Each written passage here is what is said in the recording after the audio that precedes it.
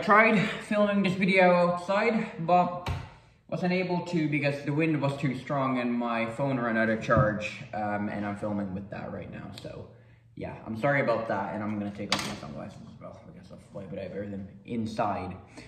Anyway, so today is a video which I've been wanting to make for a really long time, and that is to talk about all of my chainsaw gear. Actually, I'm missing one thing, these. So yeah, today I'm gonna be giving you a full in-depth look on all of my logging / chainsaw gear. So there's quite a bit here, as you can see. This is all kinds of stuff which I've accumulated over the past 3 years or so. But let's get one thing straight here. I am not a real logger, at least not yet. I just happen to live on a farm which has a lot of forests and a lot of acres of forest. Wooded areas, that's the word. And I enjoy doing logging. I have enjoyed it since we moved here. I really like the culture, I really like the techniques of doing stuff, and then I also really like the gear. And this is all of my gear which I've accumulated over the past 3 years or so.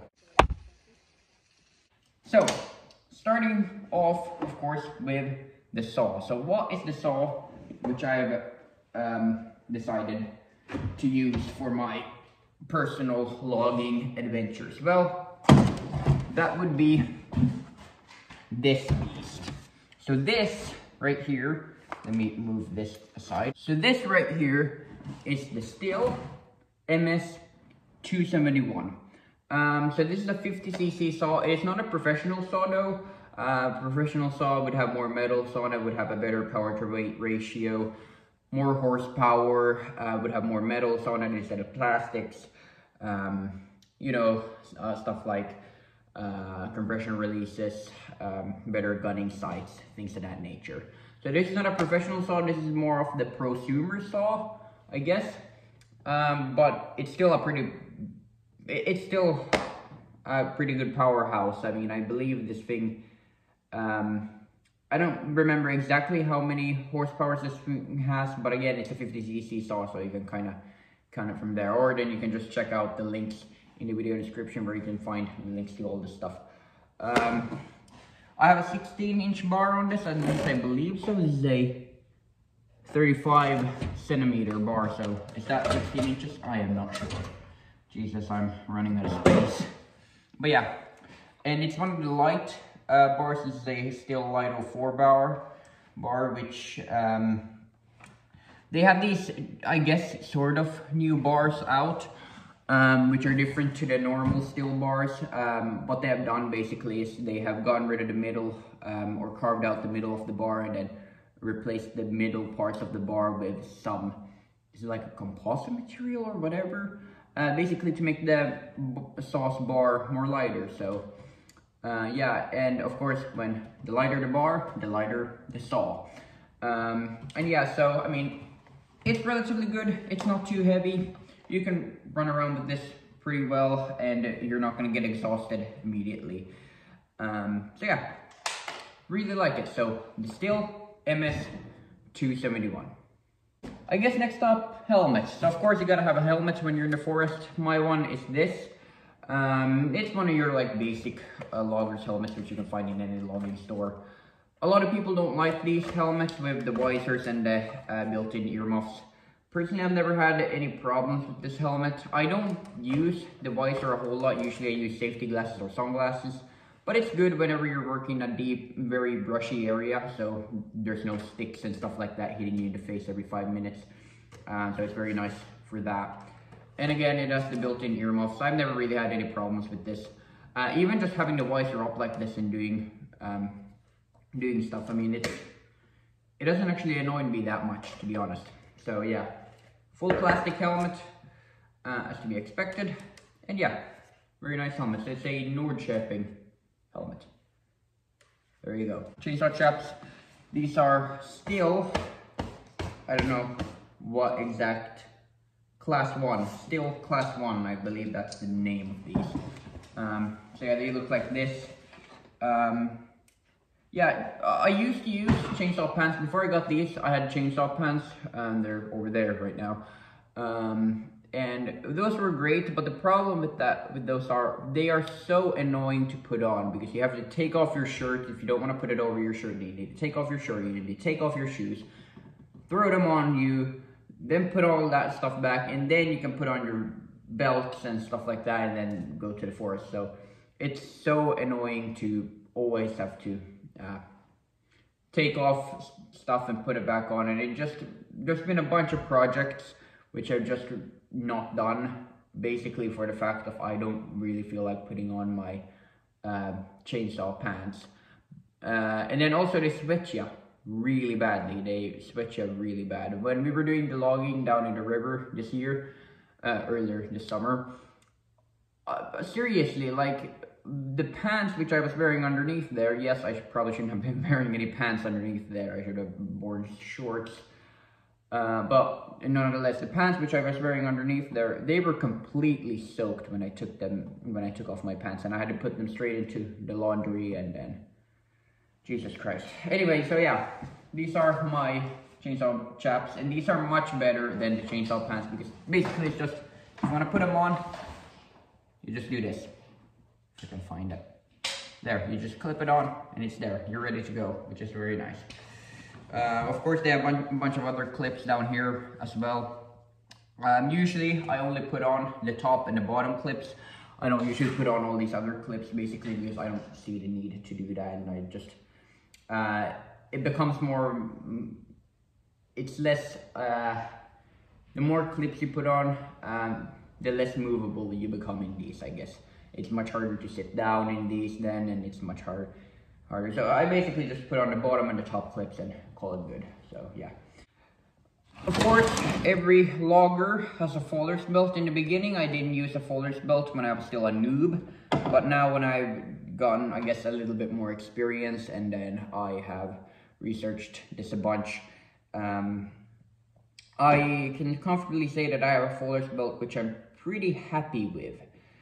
So let's talk about what I have here. So first of all, the belt itself. This is a US World War II style of pistol belt.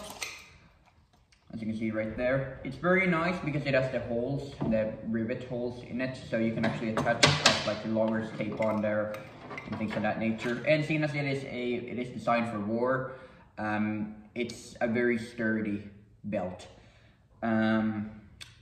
So yeah, it's very nice. It has this very simple clip on there, which you just clip on. I don't know if I can show you. It's very interesting, but it's also really easy. So you have this clip here, put it like that, and there you go. And it holds surprisingly well. So on the belt, I have a bunch of different things. Let's start from, what should I say? Let's start off from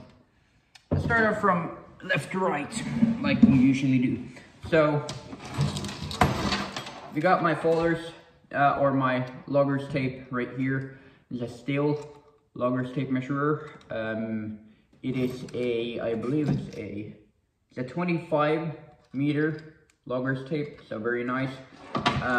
This is very good when you're cutting dimensional lumber and stuff like that, because you don't know how big the sawmill wants it, or it's also good when you're doing firewood, which I use it mostly for, because we usually have one size of firewood and we don't really like to make a whole bunch of different sizes. So this is very nice to be able to get the exact measurement every time.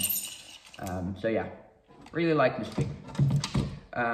It's a little on the heavier side, but I like it that it's heavier, because that usually means that it's more sturdier. Like if you look at the Husky logger's tape measurer, that thing is lighter, but it's almost completely made out of plastic, and that really turned me away from it, and especially considering the price tag of it. It's about the same price as this, but it's made out of plastics and stuff like that, and I don't really like it.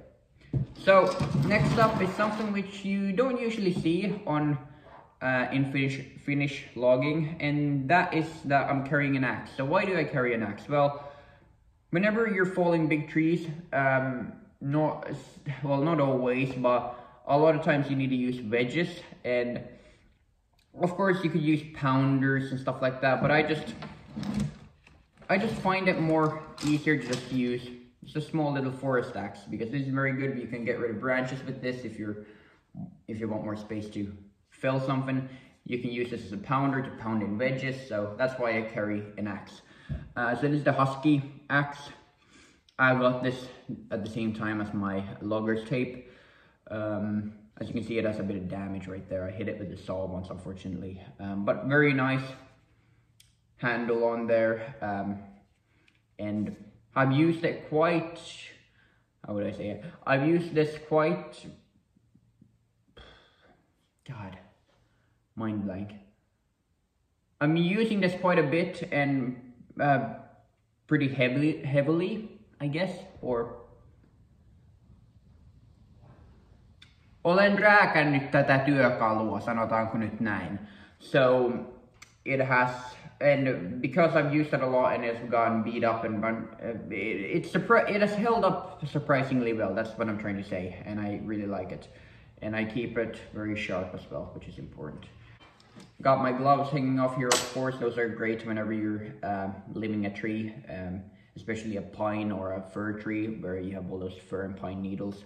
These are very great, so then when you grab them and move them aside, your fingers don't get a bunch of pine needles stuck into them. So yeah, these are very nice for that. Still, again, and then they're attached on this little clip onto the belt. So yeah, so I have everything on me. That's something which you can tell. I have all the essential stuff I have on my Faller's belt. I have a little pouch here. You can, I usually have a bunch of stuff here. Sometimes I have some medical stuff here. Actually, most of the time I have some medical stuff in here. Sometimes some other stuff. But yeah, this is very nice. I can keep whatever I want in here. It's pretty small, I guess, but everything that I need it to hold, it holds. So yeah. And then of course your chainsaw tool, very important. Have it on this little clip, so I can just very easily clip it off. And then when I don't need it anymore, then I can just really easily, if it will go back. Of course, when I'm trying to do this for the camera, it doesn't want to go back there. Very easily goes back on this little lanyard thing right here. So yeah, that's my Faller's belt. Yeah, I really like it. It's a very nice Faller's belt. Before, I've used a bunch of different Faller's belts. I've used a webbed belt before. I've used a leather belt. And just recently, I switched over to this webbed pistol belt, I guess. And this is my favorite one up until now, so yeah. This is a bag which some people have been asking me about. So I usually carry this combination of two bags almost every time when I'm chainsawing. Well, I guess, no, every time when I'm out chainsawing, I always carry this. So this is pretty self-explanatory. This is a first aid kit. Very important when you're doing chainsaw work, because chainsaws, if you get hurt by them, you usually get hurt by them quite badly. So it's very important to have a proper first aid kit with all the essential stuff. Then inside of this other pouch, this basically has more, I guess, spare stuff, and basically everything which I may need on the job, but don't want to carry on my person at all times. So I have a wedge in here. These are very great when you're felling bigger trees. Wedges are very good. So I have one in here for now. Got some oil right here for my chain and bar. This is not proper chain and bar oil, but it's better than nothing. If you run out of chain and bar oil, or if any of us run out of chain and bar oil, then I'll have this in here. It's not the best and it's not ideal, but it's better than running it. It's better than nothing, I guess. Then I got a secondary scrunch tool in here, just in case if I lose my main one. This is a bigger one, actually. This is the one which came with my saw. And yeah, this is another thing which I have in here. So yeah, that's very important. Then I got my flat file, if I need to file my depth gauges. I got my main round file to file my teeth, the teeth on the saw. So yeah, this is a Oregon, if you're wondering. Is that it? Am I missing something? I don't think I'm missing anything. Oh yeah, I am. So then I also have a couple spare nuts and bolts in here. Basically, if I lose one of the lug nut, one of the bar nuts on my saw, then I can just replace them with one of those. They are smaller ones, which is not ideal again, but again, it's better than nothing. It's better than running it just with one bar nut. Because I've heard stories about people losing both of their bar nuts on their saws, and then you're basically out of commission. And that's also why it's important to also carry your scrunch tool with you at all times, because I've also heard stories about people. Well, we all know that your chain can jump off your bar if it's not tightened, if your chain hasn't been tightened properly. And then if that happens and you don't have your scrunch tool or any tool to open your bar nuts, it's basically game over until you can get that open, which usually, if you don't have one, that usually means that you have to go to your shop, and that's going to add hours onto your already busy schedule. So I keep 2 scrunch tools as well. Then I have a secondary Fuller's belt. Well, this is technically not a Fuller's belt, this is a limbing belt, which I like to call it. And the only thing which this has currently, this is a belt, by the way, this is a belt which I'm building on right now. I'm not done with it. But the plan is to add a secondary Fuller's tape measure on there. But currently what I have here is basically the strappler, and this is very good to move logs around. This usually gets carried, this belt setup usually gets carried by my dad, because usually it's me who's doing all the falling and the bucking, and then he's usually doing all the limbing and moving all the branches, and logs around. So basically he's wearing this belt. It's a nice pleather or fake leather belt. Nothing very robust, but it gets the job done. And then this little grappler right here, which is very nice. So yeah, that's something which he carries usually, but I just decided to show you here, because sometimes I do in fact wear that. And then finally, my boots. So my boots are these ones.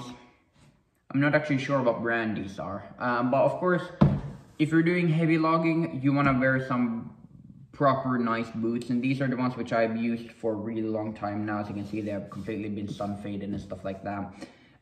These are actually hand-me-downs. I didn't buy these, so that's why they are so sun faded, but they have steel toes on them.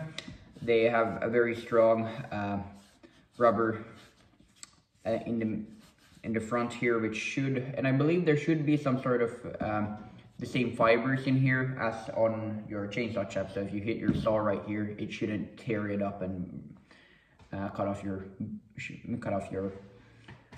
foot.